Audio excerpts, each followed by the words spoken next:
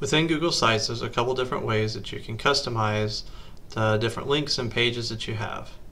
If you click on the Settings button in the upper right hand corner and go down to Edit Site Layout,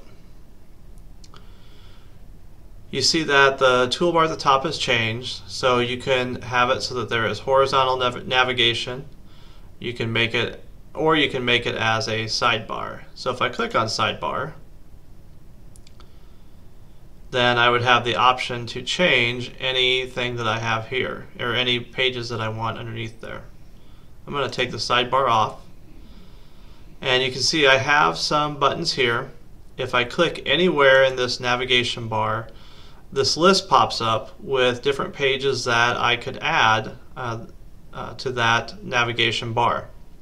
Google Resources, you see, is one of my main headings there, and then under there's a little drop down or flyout underneath there that has Chromebook Resources and Google Classrooms. You can see here off to the left that iPad Resources is the second one, and there's a drop down for the My iPad home screen. Whether you choose to do navigation, horizontal navigation, or sidebar, this configuring screen is the same regardless. Instead of having a drop down, they actually, I guess they do drop down a little bit, but everything is on the sidebar. If you want to add a page, click the Add Page button. These are pages that you have created within Google Sites, and if you click on it, your list of pages should come up. So if I click on the plus, I see the sub-page, the web resources is right there. I can also do a search. If I have a lot of pages and I know that what it's titled, then I could just search for it and it would show up. If you don't want to add a page, you can also add a URL. So let's say that I want to add a link to CNN. Text to display would be CNN, and I would just put in www.cnn.com. I can decide if I want it to open in a new window. I'm going to go ahead and click that and then click OK. So if I scroll down to the bottom of my list, you see now that CNN is listed there, and it has that little arrow that shows that it's an outside website. Let's say that I want this to be moved up. There are arrows along the right hand side. I can move that link up so it's in a different spot. Maybe I want it under Samer, or want it under another heading. I can indent.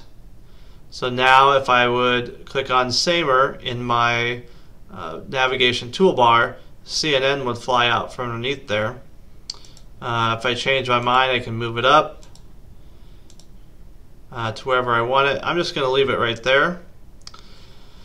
On this configure screen, notice at the bottom you also have the ability, I have mine set up as boxes. If you'd rather do tabs, kind of like file folders, you could do that. If you wanted to make them links, you could do that. It's completely up to you how you want to do it. I'm going to go ahead and click OK. Notice that CNN has been added to my horizontal navigation. One other thing that you can do with Google Sites is you could create all of your different pages for different classes or different units, however you set it up. You can do that now, and then you can hide them.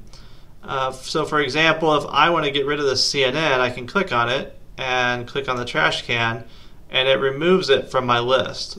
If it was a web page, if it was a Google site page, it would still be there, but no one would be able to access it, and it wouldn't be in this navigation page. So that's another way that you can customize it.